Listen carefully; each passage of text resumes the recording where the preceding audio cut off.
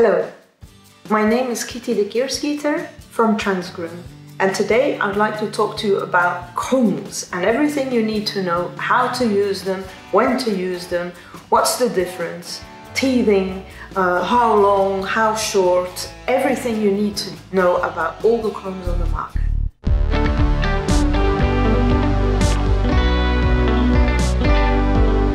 Mainly we use combs to check our work after our brushing. After you're brushing, you go through the coat with a comb to make sure there's no more mats. Another way we use the combs is before scissoring. So then we take it in our hand and we go in circular movements and we lift like the coat and then we scissor. Another way to use the combs is a very extra fine comb for like taking out undercoat and to make sure all the wool is out of the coat so it's not everywhere in your house. Another way for using combs is with a very extra fine little eye comb, getting out all the dried up mucus in the dog's eyes. It's very easy and it's very efficient. We also use combs for backcombing and teasing. This is for terriers, for like a West Highland White Terrier, the head for making it stand up, and this is good for separating the coat for top knots or for wrapping. And last but not least, the flea comb.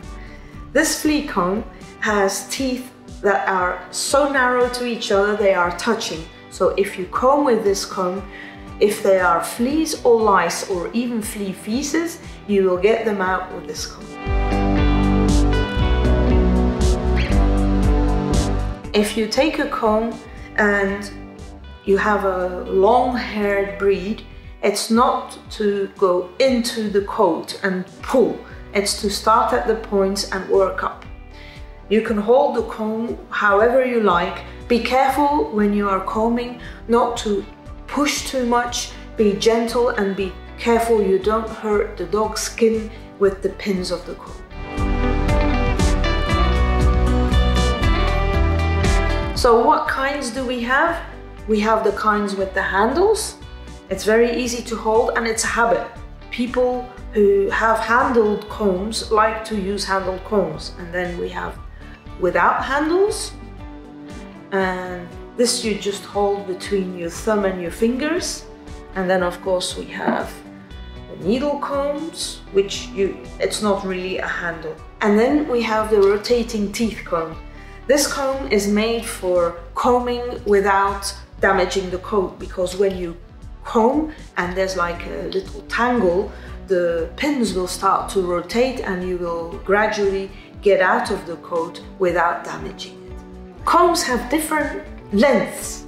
We have a very small comb and we have a very large comb.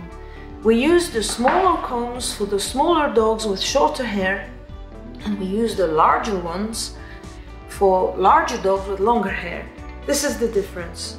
Like if you have a small poodle with medium coat growth, you can use this one. If you have a giant poodle and its coat is long, you need to use this comb. Let's speak about pins. Some combs have conical pins. The point is not sharp but fine enough to go deep into the coat while you are combing. This is good for professional use. Some combs have thick pins and this is perfect for pets. It's also very safe to use because the pins are thick and rounded and you can't damage the skin so very much. And the length of the pins is also very important. If you are doing a miniature poodle, it's fine to use this type of comb with this length of pins. But if you are using a giant poodle or a dog with a big coat, with a long coat, you need to use pins which are very long and a bit more spacious. And we also have extra long pins used for very long coats. Let's talk about the spacing. The spacing between the pins determines how fast or how easy you get through the coat. Now, if you are brushing your pet or your dog and you need to see if you still have mats in it. The best thing to use is a medium kind first and slowly work yourself from the tips up, slowly, and then you can go more up and see if there's any more mats. Be gentle. And then you can use a more finer one, again, to do the same thing to make sure all the mats and tangles are away.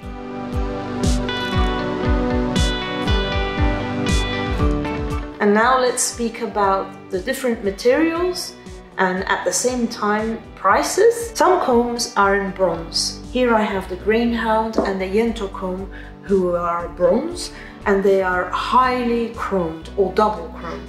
They are very easy in maintenance, they will not rust, and they are a bit more expensive and for professional use. Then we have a bronze comb coated in Teflon. This is the Greyhound anti-static. So most combs are made in metal.